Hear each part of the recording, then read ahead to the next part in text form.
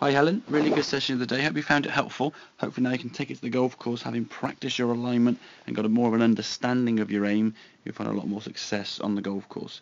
We can see on the left hand side when we sort of try to give you a target that was aiming towards that sort of tree at the end of the driving range there, you can see when you actually get set up to this golf ball now, because you haven't got the mat there as like a comfort blanket and a guide to help you, you can see your body now and your feet aiming way off to the right. Now, if you were to make a really good swing, the ball would just simply go straight right.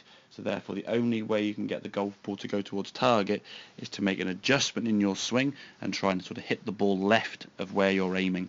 And obviously, trying to do that consistently isn't going to be a recipe for success. So once we practiced our aim and got our body a lot more in line to our target up on that tree there, we could set ourselves up, make the good swing that you have, and the ball now fly more towards target more consistently. So we can see again, good setup, all lined up, lovely position at the top of the backswing, and then we can unwind the body now, striking the golf ball, and the ball now we can see tracking straight towards that tree in the distance, right the way through what would be down the fairway. So practice your alignment, get used to actually aiming at different things on the driving range, not just standing there using sort of the edge of the mat as like a comfort blanket.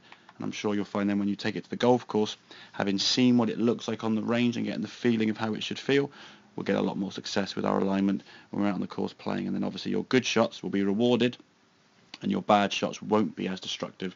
They're not going to be as far offline. So I hope that makes sense. Any questions, obviously feel free to give me a shout, and I'll see you again soon.